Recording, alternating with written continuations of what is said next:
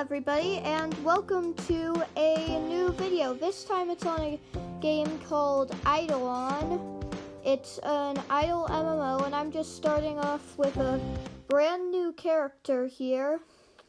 And I'm going to give you some tips and tricks for the game. So first, what you want to do is talk to this NPC right here. He's the piece of paper. And get the first quest, which is to defeat 5 green spores. You're going to need to go through this portal and then start punching these guys. You click on them to punch them, and then when you defeat one, it adds it to the quest up there. So you're going to need to defeat 5 of them.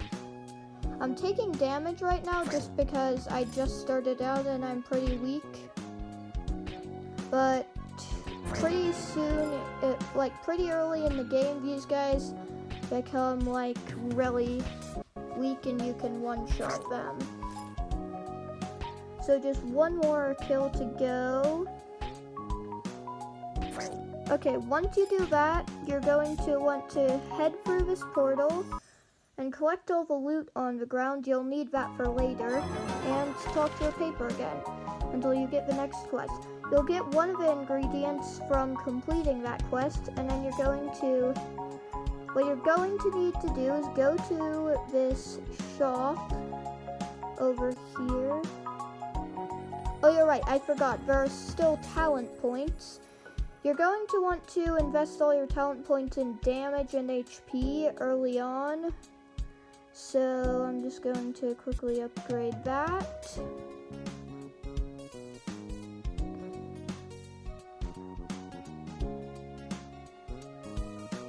Okay, now you can head to the shop. It's right over there.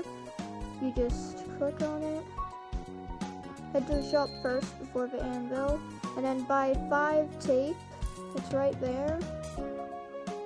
And now head to the anvil and craft the boxing gloves.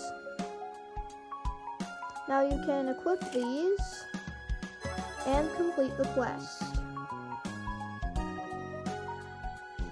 Now, after completing this quest,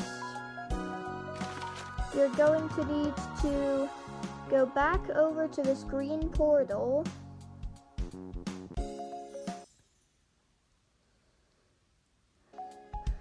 and then see that skull counter on that gray portal. That's how many green spores you're going to have to defeat before you can get to the next map, which is what the next quest is. So I'm just going to be defeating green spores. With the new boxing gloves, I can almost one-shot these. That's also because of the talents. The talents are a really important aspect of the game, so make sure to invest points when you can.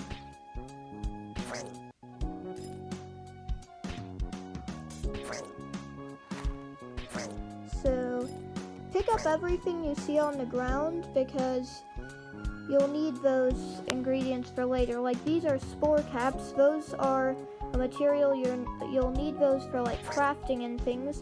And then they also drop copper coins, which is the currency. You'll use those to buy stuff at the shop. Another important aspect of the game. And then also they drop XP, which allows you to level up. Leveling up is also a very important part of the game. So you're going to get to the next area. You don't have to do anything there. If you saw that yellow triangle in the corner, the top left corner of the screen, that just means you're under-leveled and your survival rate is low. And I'm pretty weak since I just started out on this character. So when you complete that, you're going to want to talk to Scripticus again and spend talent points. You should have already done that, but if you haven't, just invest some points into any talent. Like I said earlier, HP and damage are the best for early on. And now for this one, you're going to have to go through this portal on the left and complete quests from another NPC. So for that quest rewards, you'll just get an inventory bag. Hold down on that to get an extra inventory slot. And some 1 hour time candies, which allow you to skip forward in time. Now you need to get this guy's quest, and I'm going to use a time candy on mining right now, just to speed things up. And you're going to want to stick that into the furnace. Then complete the quest, and now smelt a copper bar. You're going to want to put in the tutorial oil, and get your copper bar. Now you can complete the quest, and now you need to buy upgrades for your furnace. I've already done this since this isn't my first character, but if you haven't, just go to this arrow and hit the upgrade button on some things. That costs coins, which you can get from defeating monsters. And then after completing that quest, you'll get the mining certificate. Oh yeah, and the mining pouch. You're going to need to consume that to get extra carry caps for ores and oil and stuff. So now I can carry 25 copper ore instead of just 10. Now you're going to want to go back through this portal. I have more talent points to spend, so I'm just going to put those into luck. Luck's also very important early on, because that increases drop rate, which is important. So I'm just going to deposit some of this stuff into the storage chest and equip this red headband. You'll get this from one of Scripticus's earlier quests. I forgot to equip it. So you're just going to need to equip that. I'm actually not going to, since my starting ad is actually pretty good. So now complete that quest, and you'll have to craft the farmer brim and orange tea. Now you'll have to grind for those resources. I showed you how to get copper ore and oak and spore caps, but if you don't know where to get oak logs, you just need to go to where the green spores are. And tap on that tree. You can go over there. And then click on AFK info just to see like your drop chance and stuff. This time it's 21%. There, a log dropped. That's how you get your oak logs. Now, I'm not going to gather all the resources manually because I have other characters who have already gotten the resources for me, so I can just go to the storage chest and grab all that. And craft these. You're going to want to equip the farmer brim and orange tea and complete the quest. Now for this one, you're going to have to go back to World 2. Oh, you're right. There are some consumables you're going to need, like you get this carry capacity pouch, which increases capacity for monster drops. Like now I can hold 25 frog legs instead of just 10. And a recipe to give you the blue tea, which I already own because I have other characters, but it's a pretty good piece of armor early on. So now you're going to want to go back to world or map 2 over here.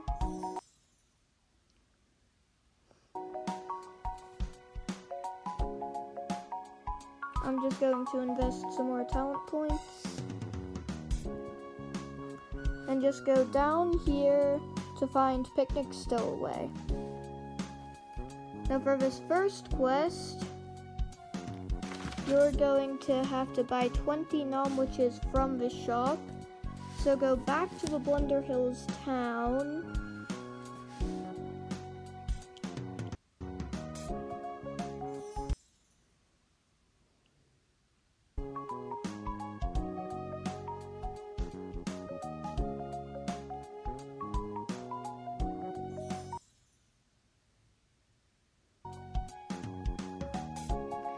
and buy 20 gnome, which is from the shop.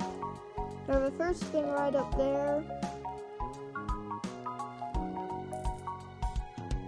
And now you can return to the second map to complete the quest. Oh yeah, also if you go onto the map, you can actually teleport places. Now don't use too many teleports because they are limited unless you buy something in the gem shop, but I'll tell you about that in the next video. So then complete this quest, and after that you'll have to start punching frogs and use the 1 hour time candy to get these mustard and ketchup bottles for this quest. Okay, and now there are these mushrooms. You should probably be able to one-shot those by now. And they have this fist above their heads. That just means they have increased damage, but if you have a high enough defense so that they can't hurt you, it won't do anything, so you don't have to worry about it.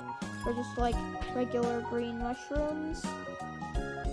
And now once you've completed the quest, click on there and you'll get the jam.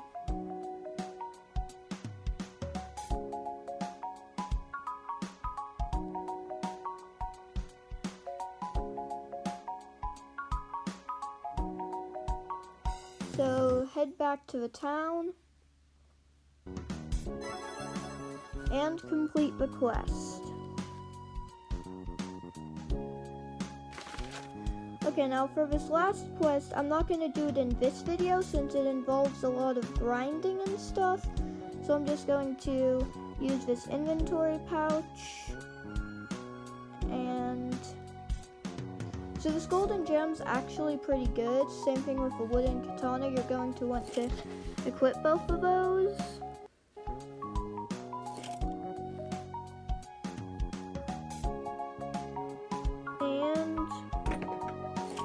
Then I'm going to just deposit the rest of my stuff into storage and use this food pouch. Now we can carry even more food. Okay, and that'll be it for this video.